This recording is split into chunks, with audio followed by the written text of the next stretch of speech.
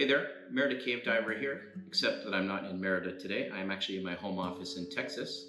But OrcaTorch has graciously sent me another light for them to test. So we're going to do the unboxing here. Then I'm going to fly to Mexico and I'm going to test this thing for you.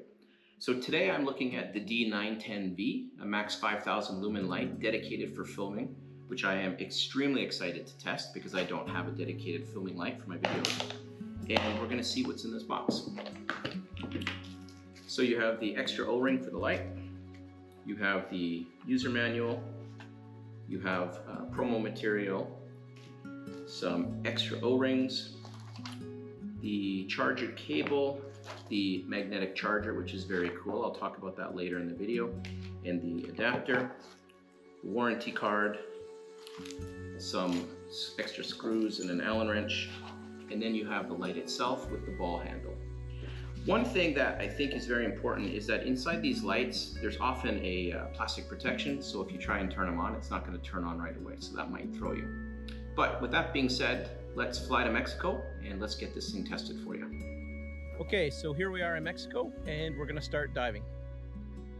Okay, so as we shift into the dive footage, I want to call out a couple things about the D910v. One of the things that you're going to notice as we go through is that the cavern is really lit up very well. And that's really due to the 120-degree lens. I've tried to dive in some black caves and some white caves to give you a full perspective on what I see. And quite honestly, the video is good, but it really doesn't do it justice. These are some massive caverns, and the 5000 lumens plus 120-degree angle really lights these things up like I've never seen before. So I was very impressed with it. The D910v has 3 brightness levels. The first one is 5000 lumens and it'll last for around 50 minutes. The second one has 2000 lumens. It'll last for around 2 hours and 10 minutes. And the third one has 500 lumens and it'll last for around 8 hours and 50 minutes. During my dives, I went anywhere from 20 meters all the way to 65 meters, and the depth rating on this light is 150 meters. The overall charging time is about 2.5 hours, and I have to say it's probably the easiest light to charge due to the magnetic charging port on the back. And when you are charging the light, it'll change from red to green, but there's an auto shut-off feature as well. When you're using the D910v, there's an easy-to-use power switch, and there's an LED light just above it. It's going to stay on green as long as the light is charged to over 70%. It'll change to orange when it's between 70 and 30%, and then it'll change to a solid red when it's less than 30%, and it'll change to a blinking red when it's less than 10%.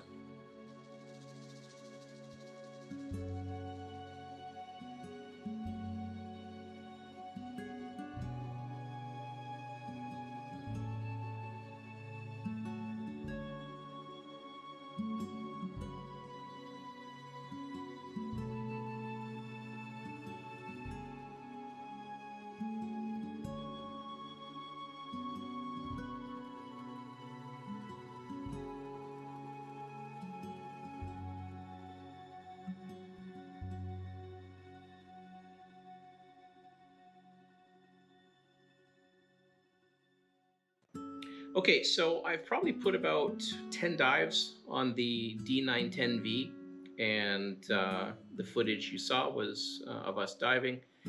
And I have to say, final thoughts on this light, I love it. I really love it.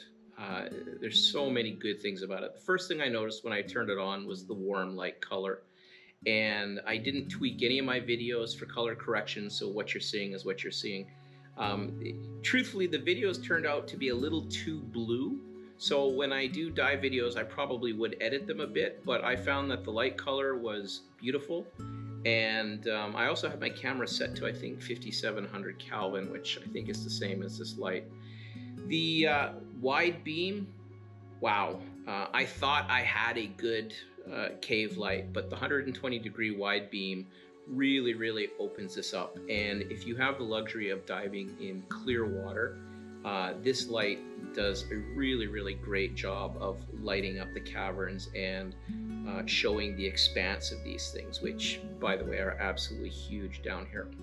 I am very curious to try the big brother of this light, and hopefully I'll have a review coming up. But right now, I highly recommend this light. I think it's a phenomenal piece of kit. If you are diving in water that is of poor quality, visibility is a bit of an issue.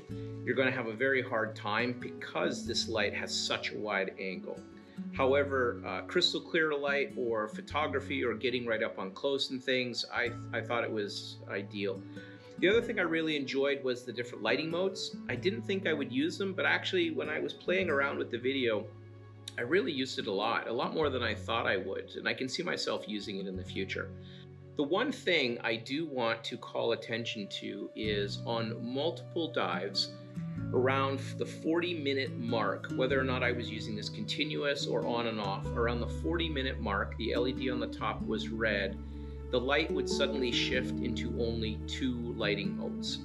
The first press would give me a nice high beam. The second press, nothing would happen. The third press, it would go to what's looked at as the medium setting. And then the fourth press would turn the light off. I did go back and forth with OrcaTorch on this and shared with them what I did. I did a couple tests in my pool to simulate the issue. And OrcaTorch told me that that's what's expected to occur. So it is normal behavior. I'd be very curious if anyone watching this video has this light and you have had the same experiences as me. 40 minutes, the light shifts down to 2 modes only. The other thing that I really enjoyed about this light that I didn't think I would was the charging. It is so nice to pull the light out of the case, go to the wall, and just pop it on the back end without having to disassemble anything. I really have to say I enjoyed this light immensely. Most likely for me and my type of diving, because I don't use a camera tray, I'll change this to a Goodman handle. But other than that, phenomenal light, and I would highly recommend it for you. I hope this helps.